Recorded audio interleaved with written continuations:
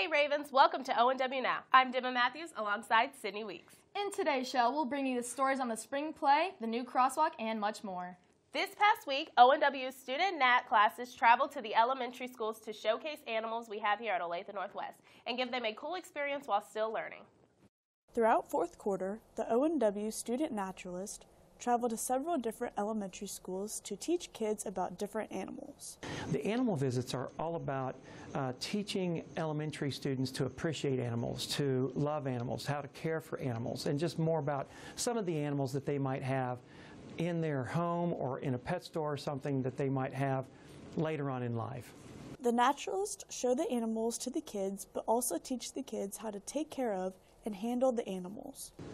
I hope that these elementary students go up and remember these animal visits, and that someday might have a lizard or a snake, or when they see one outside, that they don't run from it, but they know something about it.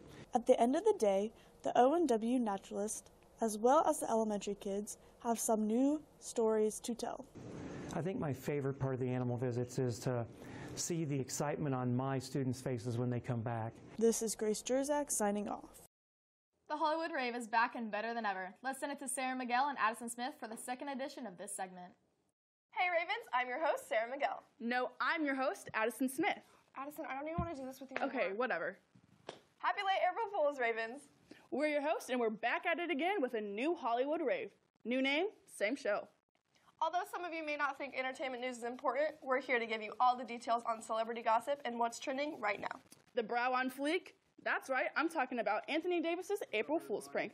The New Orleans Pelican center convinced NBA fans that he shaved his trademark unibrow. Thought to make a drastic change in my life. Want you guys to be a part of it. Davis played the prank off well, and he conveniently had the camera fall over right as he began to shave.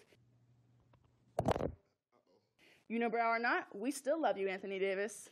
It's official, love isn't real. After 8 years of marriage, power couple Jenna Dewan Tatum and Channing Tatum have called it quits. The couple announced a separation via Twitter and said that they have nothing but love for one another, and they will continue to be a family for their daughter Everly. At least we can see where their romance started and watch step up to mourn the loss of yet another Hollywood couple. America was graced with a new voice in the grocery industry. Mason Ramsey may be yodeling at a store near you soon. Mason has taken the internet by storm with his amazing voice and may be reaching his peak at 9 years old, but he will forever remain my favorite singer. She said goodbye. Well, Lord, I thought I would cry. She do me, she do you. She's got that kind of loving. Lord, I love to hear when she calls me sweet daddy. Such a beautiful dream. That's all for the Hollywood Rave. We're your hosts, Sarah Miguel and Addison Smith. Catch us on the new edition of your favorite segment. This weekend, the ONW's theater department is putting on a spring play, The Crucible. They've been hard at work rehearsing for the past couple of months and will perform this timeless classic on Friday and Saturday night at 7 p.m. The Crucible is about the Salem witch trials on the surface, but when Arthur Miller wrote it, he sort of meant it as an allegory for the McCarthyism of the 50s, and it sort of stands the test of time, so it's really about oppressed people and people in power and that dynamic all through time. Be sure to come out and support our theater department by seeing this production. Now let's toss it over to sports to see what's happening with Raven Athletics.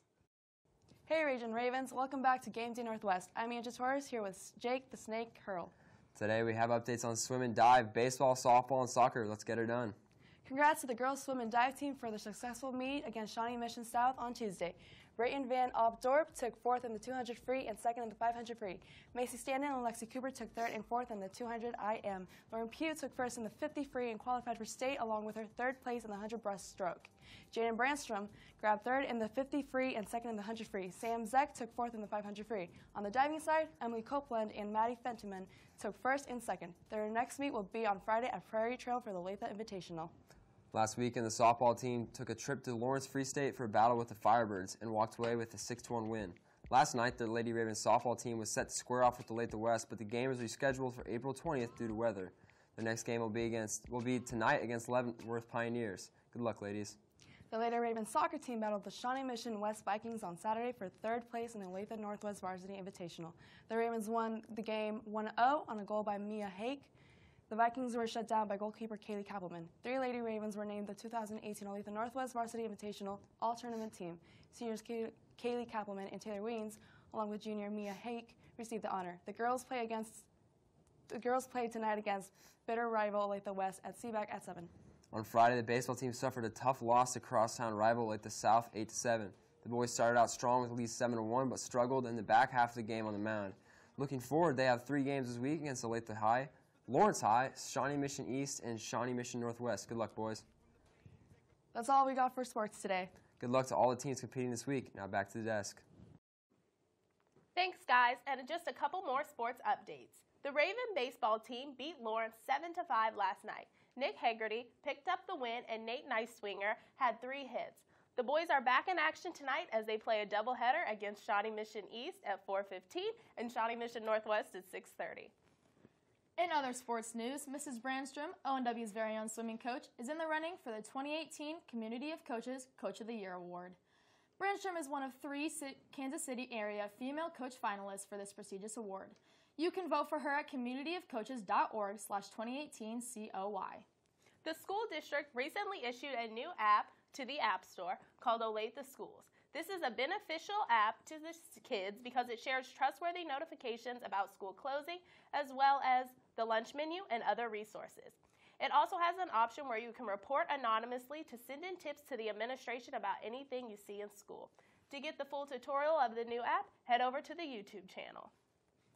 Last year, crossing Lone was like playing a game across your road, weaving in and out of oncoming cars to get to school. But now we have a new, nicely painted crosswalk with a sign just north of College Boulevard on Lone Elm. If you're crossing Lone Elm, please use this crosswalk, and remember, look both ways like Mom taught you. And drivers, please slow down and let students cross.